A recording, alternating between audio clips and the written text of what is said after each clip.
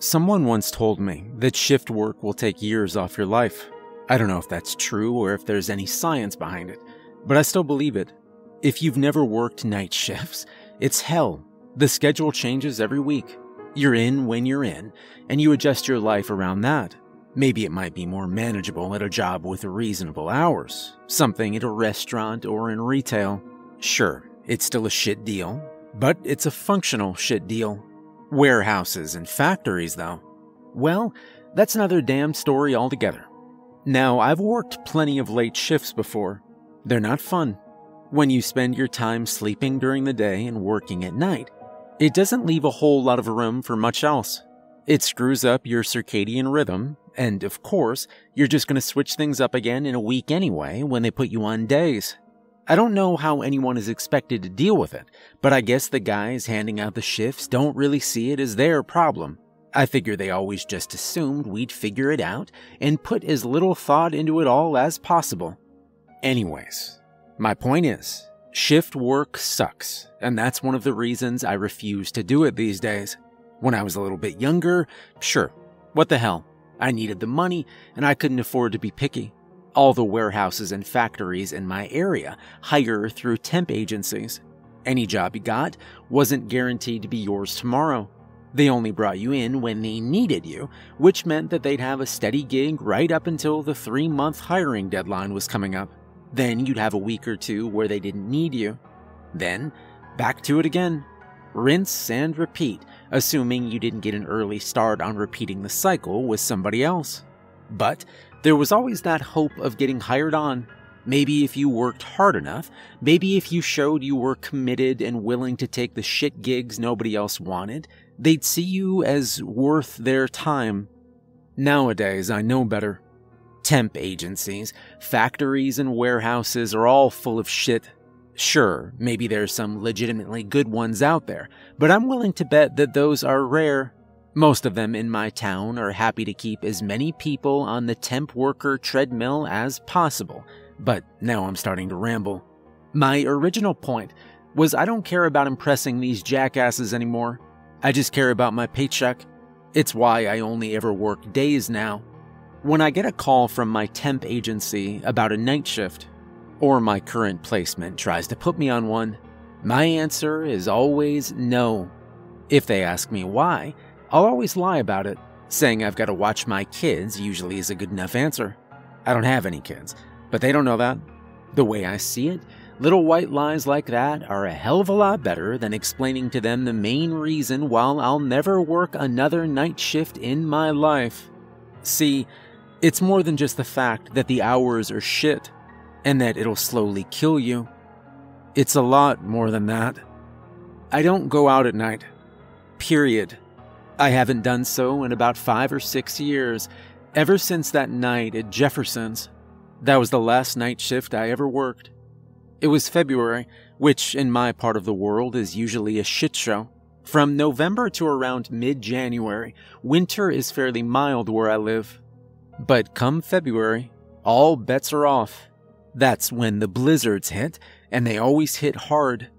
I've had to physically dig my car out of the damn snow to get to work before, and trudged through snowdrifts almost knee-deep just to walk through the parking lot of whatever warehouse I was stuck at for the day.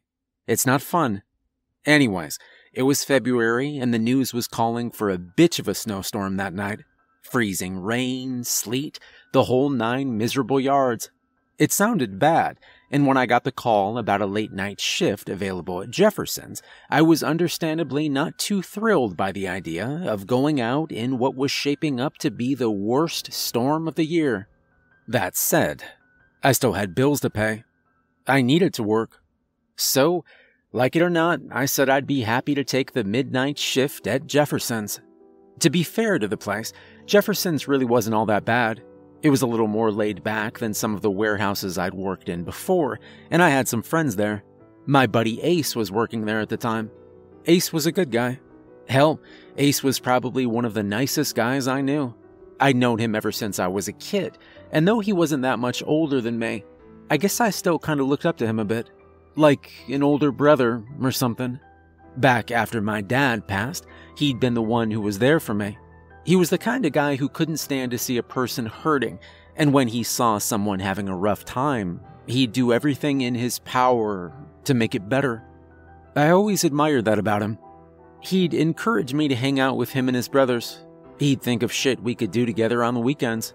He'd even invited me out on fishing trips with him and his brothers, along with a couple of other kids who he thought just needed a fishing trip. Ace was of the mind that a fishing trip solves most problems. Just you, the water, and a cold beer. I really couldn't argue with his logic. I didn't know if he'd be on the midnight shift too, but I'll be honest, I was kinda hoping he would be. I would have liked to see a friendly face. I managed to get about 5 or 6 hours of sleep before getting up to drive myself over to Jefferson's. I left the house around 10 to get there for 11. The drive shouldn't have taken an hour normally, but the snow was already getting bad. Despite the shit weather, I really didn't want to be late. I recall the drive as not being as rough as I'd expected it to be. I still took my time and got there early enough to stop at McDonald's drive-thru for a quick bite. I clocked in about 10 minutes before my shift was set to start. There were a few other guys there already, around 10-ish, give or take, hanging out by the lockers and putting on their yellow vests. Some of them were familiar faces. I'd worked with them before, although we weren't exactly friends. I traded a nod with Matt, a guy I'd worked with a few times before. He was a little older and scrawny, but he was a good worker. Despite the gray hairs, he had more stamina than you'd expect from a guy his age. He was talking to a guy around his age named Nathan, who I didn't really know, and I watched as the two left the locker area together. Around the same time they did, I spotted another familiar face coming in through the door. The one man I'd been hoping to see. Ace's eyes just lit right up when he saw me. He broke into a massive grin as he came over to clap me on the shoulder. He hit me hard enough to make my bones rattle, although I knew he didn't mean anything by it. The one bad thing I could say about Ace is that sometimes he didn't even know his own strength. "Mitch, long time no see, man. How you been?" "Can't complain, man.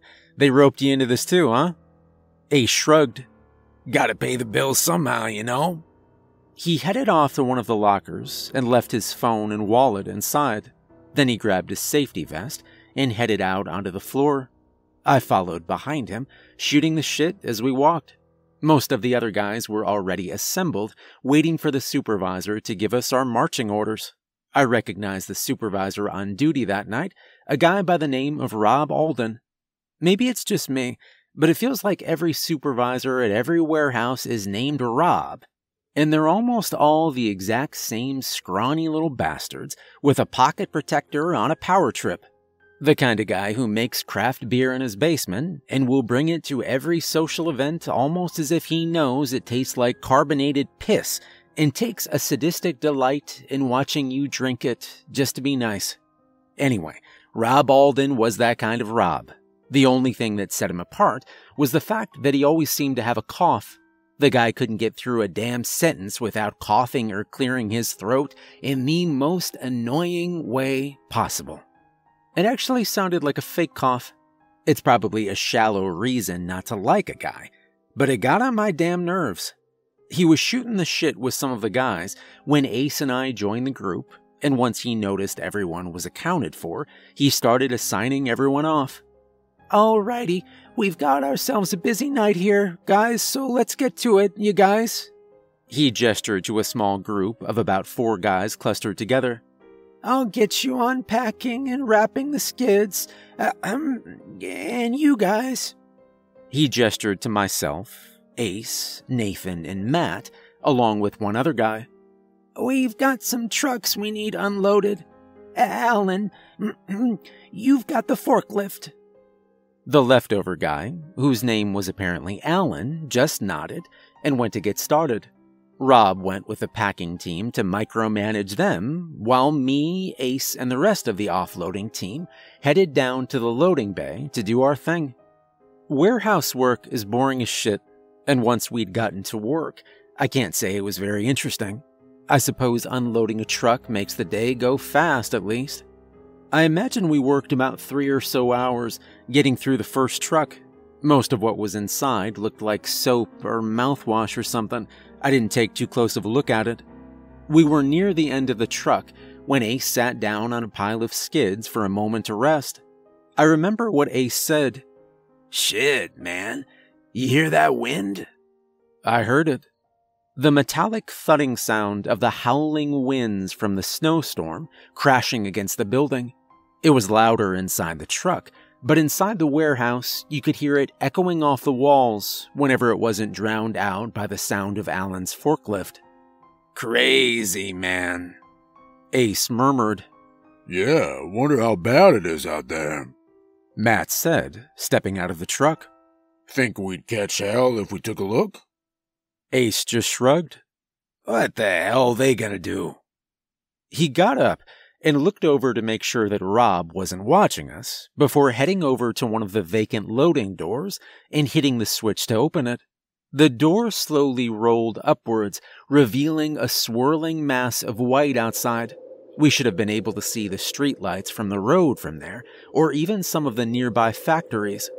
But through all that snow, we could barely even see the truck we were unloading.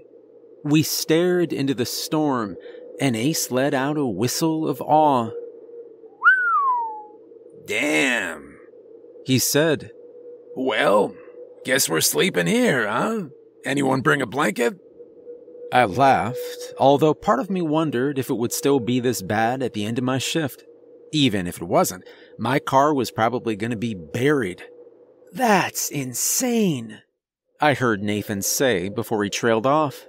Ace went to close the door, only to stop when Nathan spoke up again. Wait. Is that a person out there?" Someone out there? In this? I thought. Ace's brow furrowed. He stared out into the storm, only for his eyes to widen a little bit when he saw what Nathan saw. "Holy shit, there is." It took me a moment to see it too, but once I knew where to look, it was hard to miss him. It was faint, but I could see the shape of a man walking through our parking lot. "What the hell's he doing out there?" Matt asked. "He's gotta be freezing."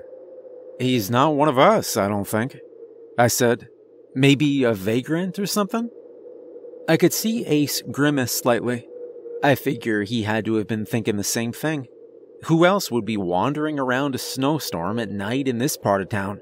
I suppose what Ace did next was the only thing Ace possibly could have done, given his nature. Honestly, it's probably what any decent person would have done. I don't know. I suppose on paper it might be easy to say that we should have just closed the door and left the guy in that snowstorm alone. But that wasn't in Ace's nature. He couldn't just leave well enough alone. He had to help out. "Hey," he called, cupping his hands to his mouth. Hey, come over here. Come on, over here." None of us questioned what he was doing, of course. I knew Ace just wanted to try and help. Maybe Matt and Nathan did too. And once Ace started calling out to the stranger in the snow, they did as well. The man in the snow stopped and looked over towards us. I doubt he could see clearly through the snow, but I know he heard our voices. Slowly, the figure began to approach the door, shuffling towards us at a slow pace. From the corner of my eye, I noticed Rob coming up to investigate what was going on. "There's a guy out there," I said before he could even ask. "Someone's out in the storm." Rob just pushed past me to see for himself. Then he looked over at me. "Can you grab some coffee from the break room? Something hot," he said. "That guy's gotta be freezing his ass off." I really didn't need to be told twice. I took one last look at the stranger outside before turning and jogging down towards the break room. I used one of those instant coffee cups they keep in stock just to get the guy something. As the machine was running, I stepped out and looked back towards the loading dock to check on how things were going. I'd expected to see Ace and the other guys helping a guy inside. Instead, I just saw Matt and Nathan scrambling frantically away from the door while Rob and Ace tried to close it. Jesus Christ! I heard someone yell, and it was a moment before I saw what they'd already seen. As the door started to close, something crawled under it. I was too far away to get a good look at it. All I can say is that it was shaped like a man, but it didn't move like any man I'd ever seen. As soon as that thing got inside, I watched as it crawled along the floor like an animal, moving with almost blinding speed. I glanced over at Matt and Nathan first, before Rob threw a box at it, trying to hurt it, I guess. Ace tried to grab it from the side, although whatever that thing was, it shrugged him off as if he wasn't even there. 1 minute, he was trying to restrain it. The next, he was on the ground and I could hear his screams. I watched as Rob tried to pull that thing off of him. I could see some of the guys from the packing team running to help. And I'm ashamed to admit that I just stood there, watching in horror as whatever the hell that thing was ripped into Ace. When Rob tried hitting it to make him stop, it just grabbed him and smashed him against the wall so violently he left a smear of blood behind. I could hear the crunch of his bones from all the way over by the break room. I watched as the packing team recoiled at the sight of whatever it was and hightailed it in the other direction. The man who'd come in from the snow bolted after them on all fours, letting loose an inhuman shriek that echoed off the walls of the warehouse and made my entire body shake. I just dove back into the break room, locked the door, and crouched behind it, praying to God that that damn thing wouldn't find me. No prayers I could have uttered would have drowned out the screams, though. No, I don't think anything could have drowned those out. I could hear the sound of the forklift going somewhere in the warehouse, followed by a sudden crash. I could hear the terrified cries of men in their final moments. It felt like it lasted hours, but in all honesty, it couldn't have lasted more than a few minutes. After the crash of the forklift, I could hear distant screams. I could hear the sound of bodies being thrown around. And then nothing. Just a pregnant silence that settled in. I stayed where I was, back pressed against the door to the break room, as if I could block whatever was out there from coming in. After seeing how easily it had picked up and killed Rob, I knew that there wasn't a chance I could have kept it out. I was just hoping that it wouldn't find me or sniff me out somehow. I could hear footsteps echoing through the warehouse. I could hear inhuman chirps and sounds as whatever had killed everyone else patrolled the area. Eventually, the lights went out. They were activated by motion, so if a part of the warehouse was empty, there was no need to keep them on. Once they were out, that's when I decided to steal a peek out the window just to see if maybe that thing had left. I could see the lights on at the far end of the warehouse, nowhere near the loading bay. It was still there. I saw it rifling through a skid, tearing open the boxes to investigate what was inside. Even from a distance, I could see the blood on its hands. I could see the forklift partially buried under some collapsed boxes, with what was left of Alan still in the driver's seat. I could see a trail of blood leading into a row of packed skids, and I knew I didn't want to see what was at the end of it. Everyone was dead. Everyone but me. I ducked back down under the door, curling into the fetal position like a little kid. The lights outside came on again, and I tensed up, covering my mouth so I wouldn't scream or make a sound. I could hear the shuffling footsteps of the man from the snowstorm nearby, although I couldn't tell exactly how close. I listened as they grew louder and louder, and then fainter. He was going away. I kept still. I kept my mouth shut. The shuffling footsteps kept getting farther away until they became a whisper, drowned out by the howling of the wind. I'd never been more scared in my life. When the lights went out again, I crawled along the floor towards the bathroom and I closed the door as quietly as I could. I locked it and left the lights off. I didn't move until morning.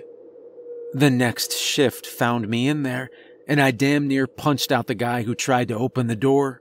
It took a couple of guys to keep me from thrashing and screaming before I calmed down and realized I was safe. Everything that happened next is a blur. The police interviews, the suspect lineup, it's all hazy in my memory. It all blurs together like a dream. Ace, Rob, Nathan, Matt, Alan, and the other guys. They were all dead. Every single last one of them. Something had come in and just killed them. I saw some of the bodies on the way out. Most of them had been covered up, but I'm pretty sure they hadn't gotten to Nathan yet. At least, I think it used to be Nathan. There wasn't a lot left for me to get a positive ID on the body. Whoever it was, it's been in my nightmares ever since. I spent a few months off work after the incident at Jefferson's. I talked to a therapist, spent some time at the bottom of a bottle, and eventually started to get my shit together again. I tried looking for work outside of the temp agencies, but I couldn't find anything that suited me. I don't exactly have the credentials to work most other places, and I don't have time or money to get those credentials. So, back to the temp agencies I went. It is what it is.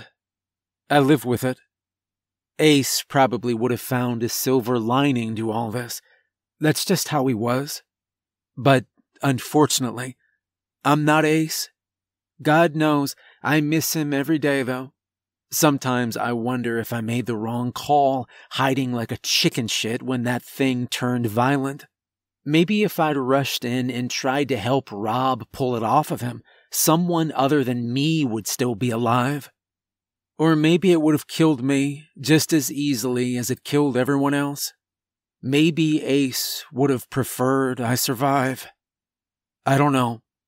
I can't speak for the dead. In the end, I don't really think it matters whether or not I survived. They never identified the man responsible for what happened that night, assuming, of course, that it even was a man. I don't know if a human could even be capable of doing that to other people. But what do I know? All the questions from the police, all the digging they did, didn't turn up a damn thing. The stranger from the snowstorm vanished into the night, and as far as I can tell, he never came back. Even if I wanted revenge or closure, I wouldn't even know where to start. I just don't take night shifts anymore, and I don't go out after dark.